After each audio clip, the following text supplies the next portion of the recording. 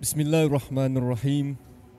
Alhamdulillahi Rabbil Alamin. Wassalatu wassalamu ala ashrafil anbiya'i wal mursalin Sayyidina Muhammad wa ala alihi wa sahbihi ajma'in. Assalamu alaikum wa rahmatullahi wa barakatuh, and a very good evening.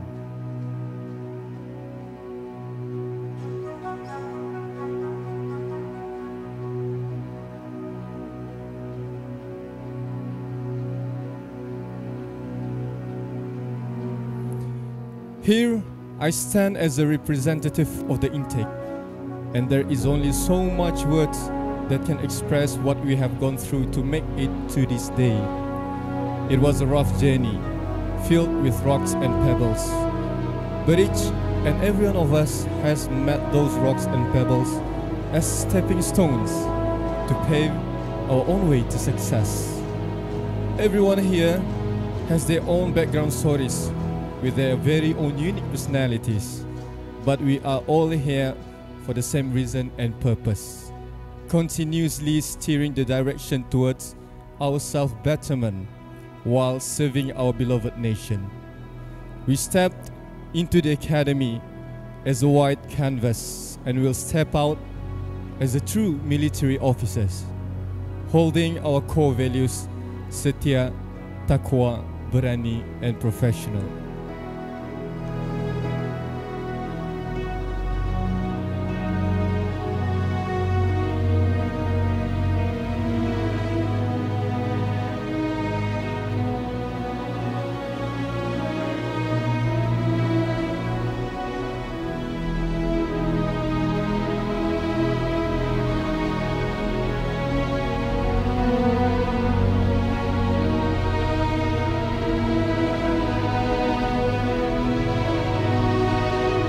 أعوذ بالله من الشيطان الرجيم.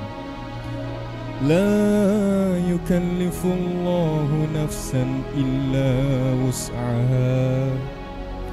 From the Al-Quran, Surah Al-Baqarah, verse 286. Allah will not test us with more than we can bear. There were days when we were mentally drained and physically exhausted up to the point of giving up. However, those were also the days that made us mentally stronger and physically fitter, that have shaped us to become the resilient leaders that we are today. There were days when we doubted ourselves, but look where we are now. As we embark on a new chapter as junior officers, we will anticipate our growth through hardships and as an intake. We will move forward and embrace challenges with courage, especially the ones that will seem impossible to deliver. Because, speaking through experience, as officer cadets of Intake 20, I believe we all have gone through obstacles that we thought would never be able to overcome. To end my speech, the path we went through might be the loneliest we have ever had our whole lives, but was also the most rewarding journey we could ever experience.